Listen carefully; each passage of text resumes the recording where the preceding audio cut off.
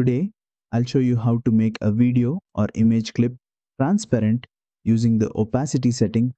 This is perfect for overlays, ghost effects, or blending clips together. First, open your project and add the clip you want to make transparent. Now, tap on the clip in the timeline to select it. At the bottom, scroll through the toolbar and look for the opacity option. Tap on it. You'll now see a slider. If you drag it to the left, the clip becomes more transparent. Drag it all the way to 0 and it's completely invisible. Slide it to the right to make it more visible. 100 is the default, fully visible. Adjust it to get the perfect blend, whether you're doing double exposure, layering, or just trying out a creative effect.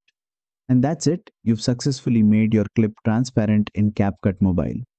If you found this tutorial helpful, don't forget to like, share, and subscribe for more CapCut tricks.